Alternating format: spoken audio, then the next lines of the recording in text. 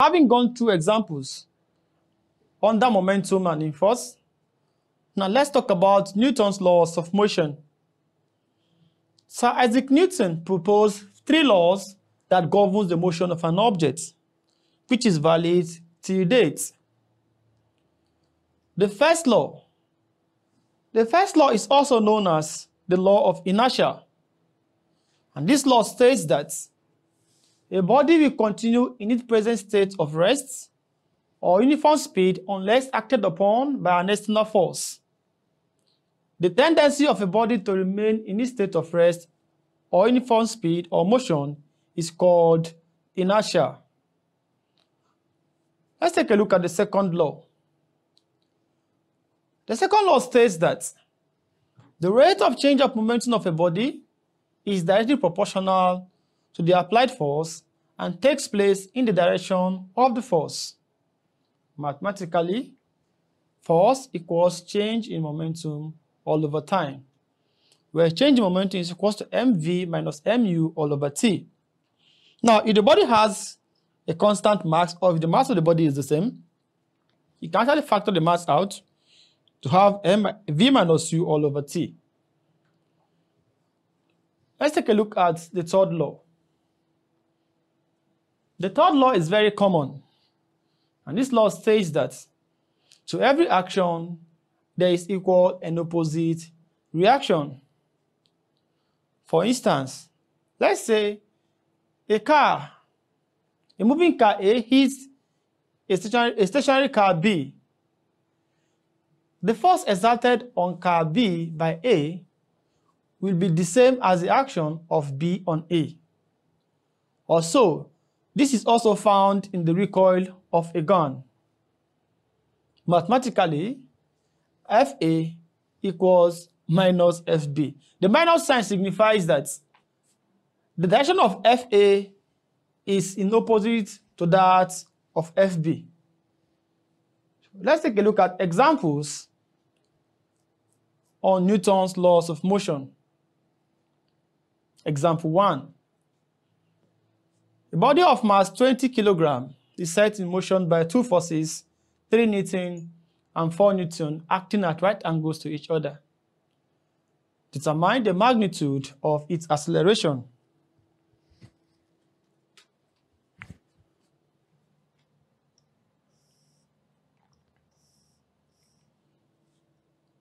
As usual, let's bring out the parameters from the question. I've given our m, that's example 1, m 20 kg, F1 is 4 Newton, and F2 is 3 Newton. We have to find the acceleration. Please note that these 2 forces act at right angles to each other. So let's take a look at the diagram to this. This is my right angle triangle. Let this be F1. Let this be F2. We are asked to find the resultant. So we have to resolve this. Now, to obtain the resultant, we're going to apply Pythagoras Theorem. Pythagoras Theorem states that r squared is equal to F1 squared plus F2 squared. So r squared will become 4 squared plus 3 squared. R squared will become 4 squared will give us 16, 3 squared will give us 9. R squared now become 25. And you root both sides. This and this will go. R becomes, the root of 25 will give us 5 Newton. Now you've gotten the resultant force to be 5 Newton. The resultant force is that force that has the same effect as F1 and F2 acting together. Now, since we have obtained a resultant force to be 5 Newton, now let us obtain our acceleration.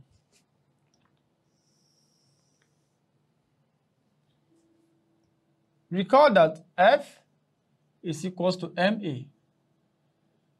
Now you want to make A the subject, you divide both sides by M.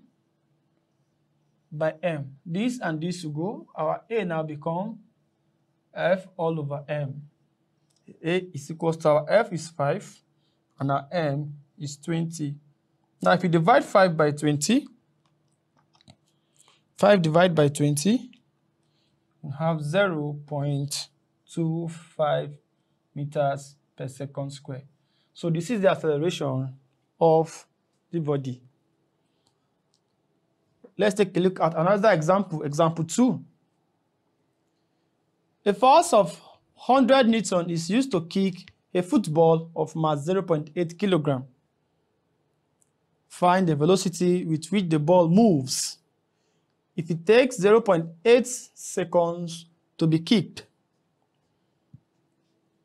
As usual, let's take a look at the solution.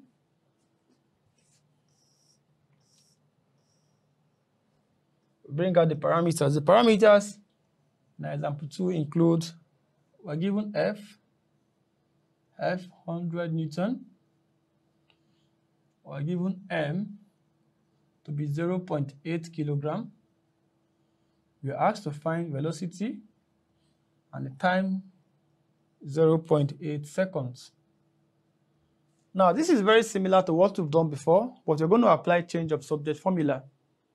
Now recall that our F is equal to mass times acceleration.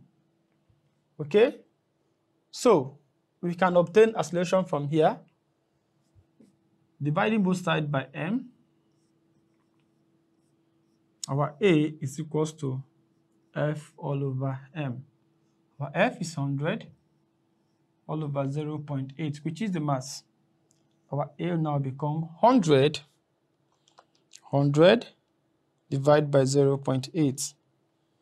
That gives us 125 meters per second squared. Now we've obtained the acceleration. Also, we call that from equation of motion, in our earlier example, A is equals to V minus U all over T. Since the car starts from rest, since the ball starts from rest, our U is equal to 0. Therefore, A is equals to V all over T.